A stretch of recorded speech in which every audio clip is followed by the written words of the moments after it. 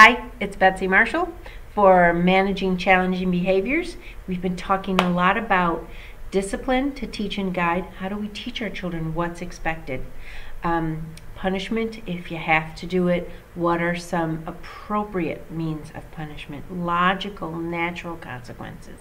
And the last time I said, well, let's talk about corporal punishment.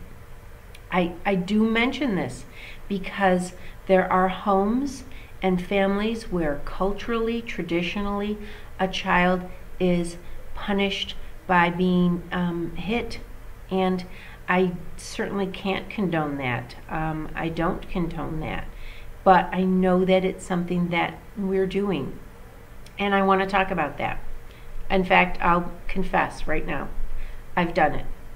There was a time when my son, I won't mention which one, because I have 3, but I won't blow him in. But he was picking his nose, and then eating it. And I told him over and over again, child, we don't do that. Don't do that. That's gross. Get a tissue. Here, use that. And there was a time when we were walking through a parking lot, and he did it, and I got very frustrated. And I smacked his hand. I remember it well. It was a very long time ago. I'm sure he doesn't even remember it. But I smacked his hand out of frustration because I have told him again and again and again, don't do that. And he continued to do that. So if some of you are hitting your children because you've got nothing left in your repertoire, in your toolbox of, I don't know what else to do, so I'm going to hit him. I'm going to smack his bottom or smack his hand. Or your attitude is, well, I was always hit, so I'm going to hit my child.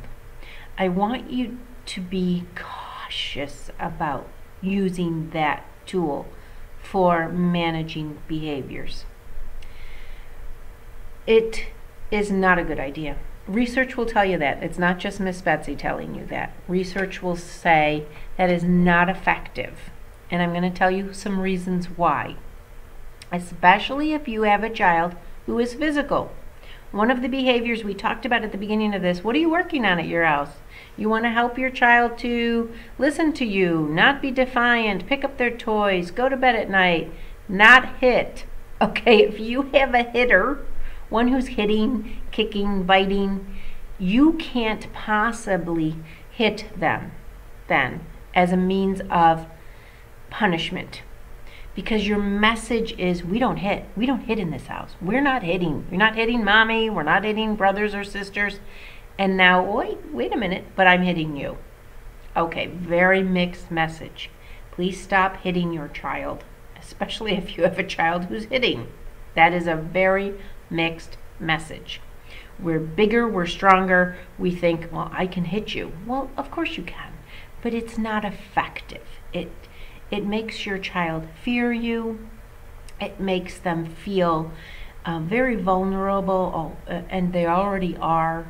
So please do your best to change that behavior if that's something that you do because, well, that's how you were raised, or you have nothing left in your toolbox and you think that is the most effective means. It's not. It's absolutely not changing a behavior. Okay, so there are other things that you can do. Take a break if you are upset or angry or frustrated.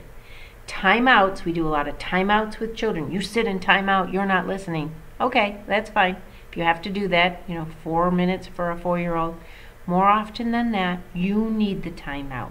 Mommy needs a minute to calm down. Mommy needs time to think about what to do.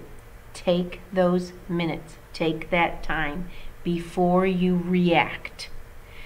Punishment is very reactive. I'm reacting to your behavior. And we do that sometimes in a physical way. I'm going to take care of you and plunk you down and paddle your bottom. Please take the time, take some breaths, take a walk. Take as much time as you need. That child's not going anywhere. You can come back the next day and say, yesterday you did this. If you need to take the time before you go back and say, now I need to think about what did you do and what am I going to do.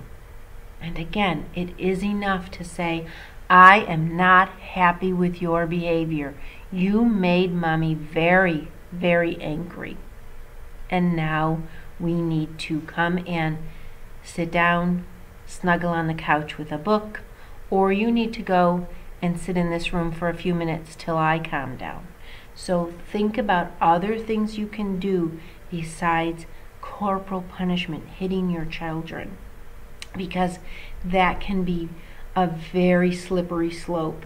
And I would rather you think about other kinds of consequences, even if it's just, let's put these toys away for a while and come and do something else.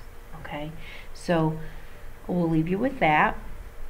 And I hope that you have learned a few things, that you can kind of regroup and come to your children with a new attitude and a thought process that says our job is as teachers and guiding behaviors, and reach out to family friends, reach out to me.